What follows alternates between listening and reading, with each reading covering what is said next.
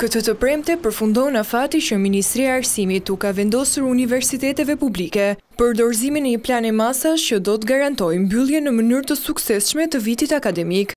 Urdhëri parashikon që studentët në prag diplomimi të nivelit bachelor apo master do të rikthehen në auditor për përsëritje seminare apo laborator gjatë muajit qershor, ndërsa studentët e viteve të ndërmjetme më 25 gusht për një periudhë 3 deri në 5 javore.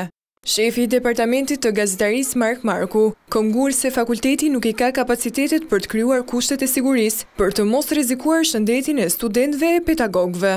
Sipas Markut, duhet shqyrtuar mundësia për mbylljen online të vitit akademik. Nga çfarë na rezulton ne me kushtet që kemi, nuk garantojmë dot sigurinë e plot studentëve dhe të pedagogëve, sepse kemi pak salla, shumë student, mundësia për të siguruar për të marrë to masa sanitare është shumë e vogël. Ne do i dërgojmë me 15 përgjigjet në rektorat dhe pastaj rektorati i ministrisë. Ne jemi që të vazhdoj mësimi online në pjesën më të madhe. Nga ana tjetër, dekani i Fakultetit të Drejtësisë Artan Hoxha thotë se plani që do të garantojë mbarvajtjen e procesit të kthimit në auditor është pothuajse gati.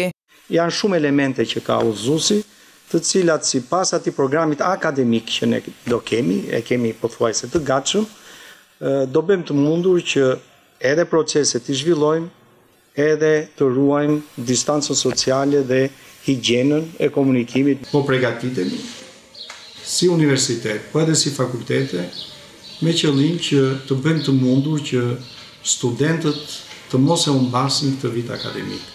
Por nga ana tjetër, të mos dëmtojnë as ata, as pedagogët në shëndetin e tyre. Që prej mbylljes së institucioneve arsimore, mësimi është zhvilluar në distancë për të parandaluar përhapjen e koronavirusit.